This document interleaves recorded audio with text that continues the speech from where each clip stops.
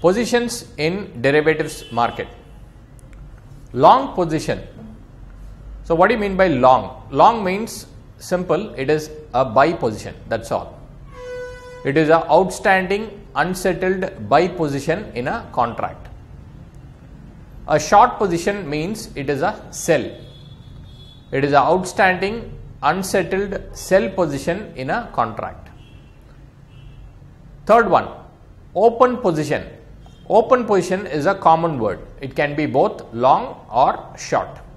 It is an outstanding unsettled long or short position in a derivative contract. Positions in derivatives market. The next one is naked position. A long or short position in any futures contract without having any position in the underlying asset. Now consider this example. You don't have any position in Infosys share, but you are going long on Infosys futures. That long position in Infosys futures is called as a naked position. So even if you go short on Infosys futures without having Infosys share, then it is called as a naked position. The next one, calendar spread.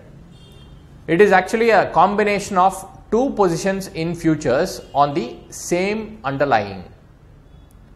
Now we have given an example there, long on one maturity contract and short on a different maturity contract. Now let us consider Nifty futures itself. If you go long on January Nifty futures and going short on February Nifty futures, then it is an example of a calendar spread. If you take Infosys example, going short on January Infosys futures and going long on February Infosys futures is also an example of a calendar spread.